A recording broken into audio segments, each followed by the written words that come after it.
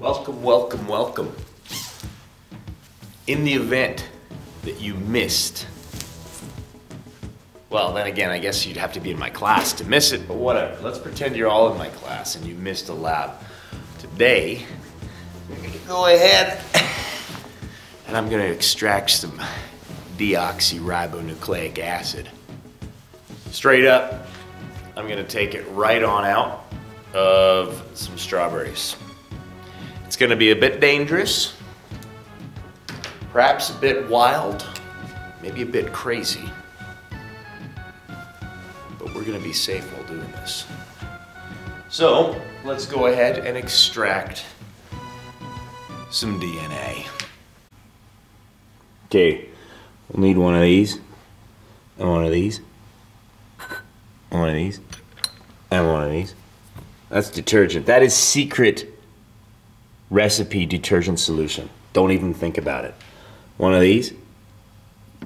Gotta clean this up. I like one of those things. Maybe one of them things. It's not ideal, but my funnel's so pathetic that whatever. Gotta have one of these. Oh, yes. Yeah, that is ice. It works better. One of these. That's some cheesecloth. One of them. Oh, yeah. And that's a disgusting strawberry that I just thawed out of the fridge. Gotta have it. And some warriors to protect us. Alright. What do we got? Speed up. Listen, it's really important that when you squish this little thing that you get all the air out.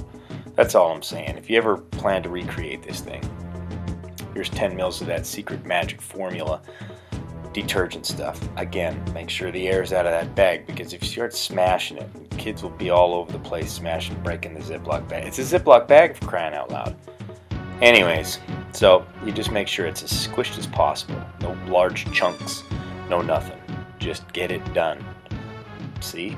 Get people to help you, like this horse thing. So anyways, that's what you do.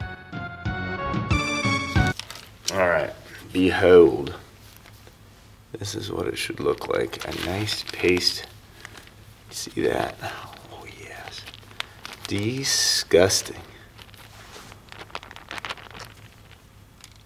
Right, so setting up the old filtration system. I've got my mighty beaker and my mighty funnel.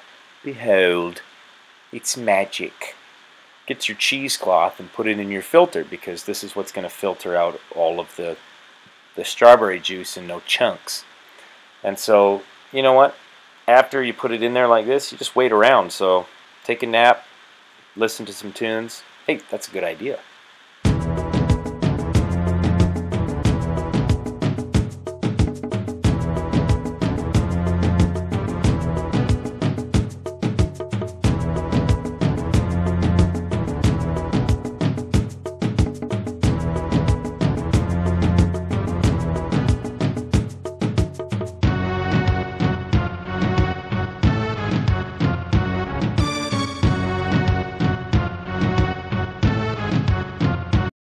This is a big fat 250 ml beaker, and it's drip drop dripping, and it's looking, you know, pretty sludgy, you know, kind of weird grody stuff, right? You never ever want to poke it down too far so that it like breaks the cheesecloth, right? But it's sludge, right? It's not dripping too well.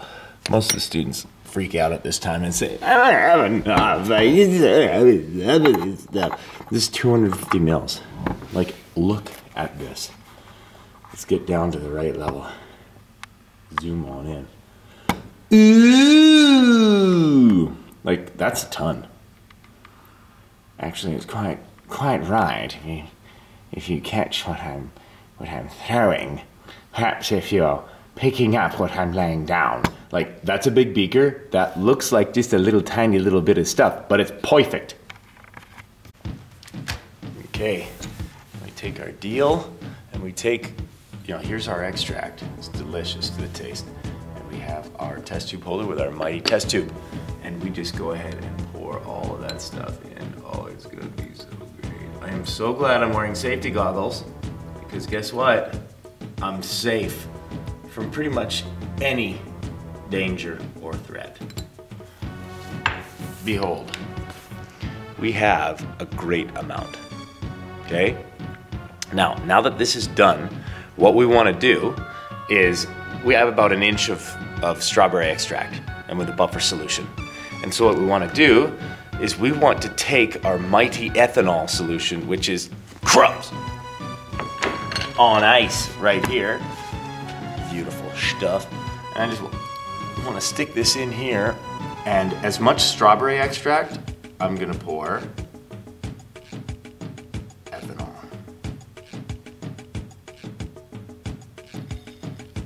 You don't need very much. See, that's a misconception. If you have a lot, you could use a lot, but you can see this beautiful, perhaps maybe if I put it in front of my lab coat, you can see it better. Oh yeah, because I'm like that. All right, see that? Now that's beautiful stuff. Separation of molecules or whatever. So, pinky stuff is the strawberry extract, on top, ethanol. Isn't that delicious? Okay, so we have the extract here. I want to do this for you. So I have this wooden stir stick. It's actually a skewer. No pork and pineapple on it, observe. But here we go, we have this number right here. I want you to try and observe this. As I stick this thing down here, and as soon as I penetrate it, I can give it a little bit of a stir here, right? Oh yeah. Twirl it up a bit. Right? Oh my goodness. Oh my goodness. Look at what we have here connected to the spoon.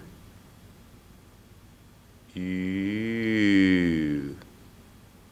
Snot. Oh, it fell. See if I can't get it again, because that was actually quite nice.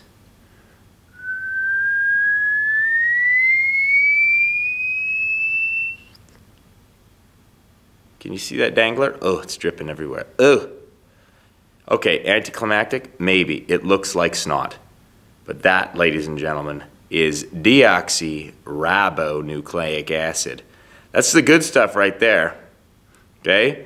If I was a strawberry cell, I'd be dead. But whatever.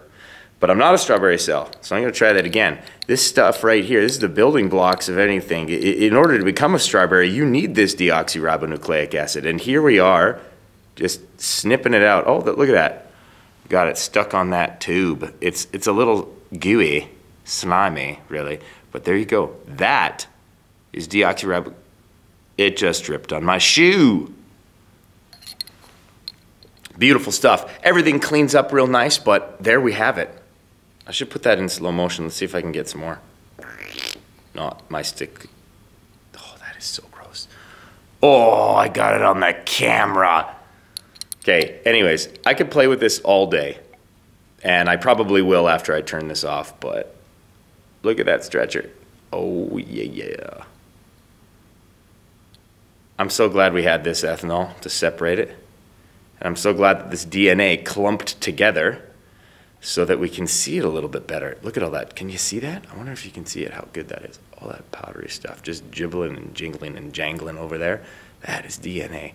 And that's fascinating stuff. And now I can go and recombine DNA, you know what I'm saying? I can like put some fish scales in this thing, make the strawberry, you know, well, not fish scales, fish DNA splicing. And maybe perhaps once I get this and I recombine the DNA of fish, this will survive in cold weather a little bit better. This is good stuff. This is science. And I love it.